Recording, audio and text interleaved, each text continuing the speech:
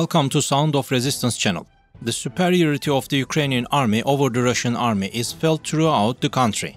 Ukrainian heroic soldiers have cornered Russian soldiers on all front lines. Russian soldiers are waiting helplessly at their position in Ukraine. The Russian military has been having nightmares in Ukraine for the past few weeks. After the newly mobilized Russian soldiers reached the Russian barracks in Ukraine, the Russian army came to the fore. The Russian army has a huge arms storage in Ukraine. With the attack of the Ukrainian army on the Russian front, many weapons and military equipment belonging to the Russian army were destroyed. The Ukrainian army also conducted the majority of attacks on Russian arsenals, and many Russian warehouses were rendered unusable. Another reason for the decrease in the Russian army's weapons stocks is the weapons and military equipment that the Russian army left behind while withdrawing from the occupied areas in the face of the attacks of the Ukrainian army.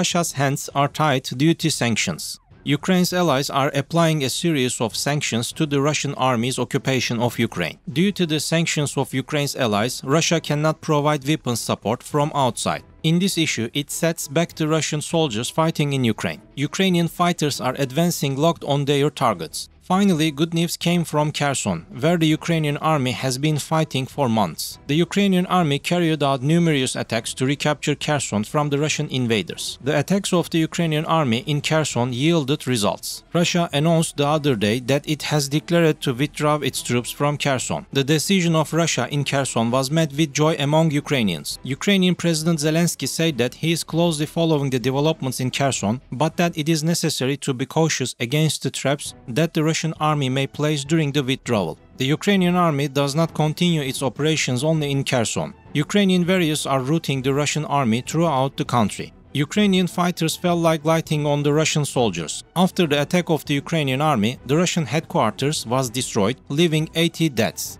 Ukrainian forces bombarded a number of key targets and devastated Russian forces during the offensive. According to the General Staff of the Armed Forces of Ukraine, Ukrainian forces struck 2 Russian command posts and killed more than 80 Russian soldiers. 2 Russian helicopters and a large number of ground vehicles were also destroyed in the attacks carried out by the Ukrainian army. Ka-52 helicopter of the Russian army has also destroyed. Energodar is a city near the occupied nuclear power plant in Zaporizhia that became a flashpoint early in the conflict, prompting fears of a nuclear disaster. In another statement made by the Ukrainian General Staff, it was reported that Ukraine also hit a Russian headquarters in the Kherson region. More than 30 Russian soldiers were killed and 2 tanks and 4 trucks were destroyed. A Russian Mi-8 helicopter was also shot down in the attacks of the Ukrainian army. Ukrainian aircraft bombed 5 key military targets and artillery struck 2 ammunition depots. After all the bad news from Ukraine, Putin's reputation has been shattered in Moscow. Russian troops were forced to withdraw from the key southern city of Kherson after the occupied area was threatened by an advancing Ukrainian counteroffensive.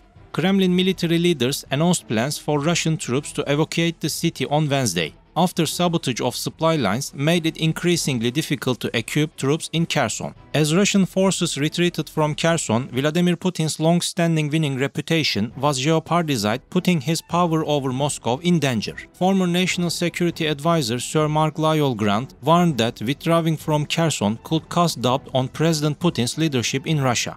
Former National Security Advisor Sir Mark Lyell-Grant said, "Within Russia, the vast majority of the Russian people are only taking one version of the truth, and that is the version put forward by the Kremlin. However, the oligarchs around President Putin saw the truth, and that it somewhat jeopardizes the position of power in Moscow," he added. While Putin is losing celebrity in Russia, the president of Ukraine stands out as a hero to the Ukrainian people.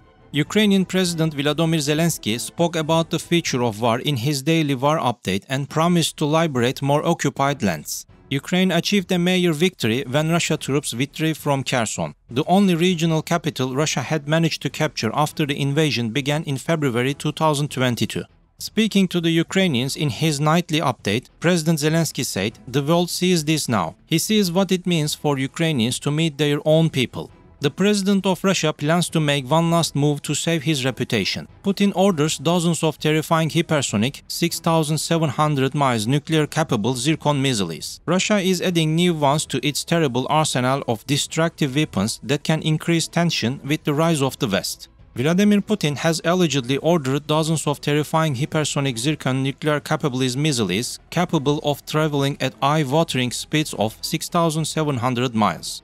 It is reported that the March 9 weapon known as Zircon in Russia could enter service before the end of this year. Putin continues to spend huge sums on the development of new nuclear-capable missiles, which he claims are unstoppable by Western air defense. The new order for the Zircon nuclear-capable missiles has not been officially announced yet. A source close to the Russian Ministry of Defense said the first contract for the production of a batch of Zircons was signed in the summer of 2021. An additional contract was signed this fall. The insider added that the latest contract will see several dozen Zircon 6,670-mile missile delivers in 2023. The missile, which appears to have been fired from the Admiral Gorskov warship, has also undergone several rigorous tests, the source said. Earlier this year, a ship-fired missile in the Barents Sea hit a target more than 600 miles away in the White Sea. About a year ago, Putin announced the launch of a perfect salvo featuring Zircon. In January, Russian Deputy Defense Minister Alexei Krivoruchko said, state tests of the Zircon sea-based hypersonic cruise missile are nearing completion. Serial deliveries will begin from 2022. The President of Russia boasted of our newest missiles fired from sea at naval and land targets. The tests were carried out successfully and flawlessly. This is a big event for our country, an important step towards improving Russia's security and increasing our defense capability, Putin said. Putin also said it was in mass production and described the weapon as truly unique in the world. The TV channel of the Russian Ministry of Defense said, the speed of the Zircon hypersonic missile is so high that it prevents the opponent from detecting the effect of the air defense system in time. In fact, he stated that the launch will be known only after the target has been hit.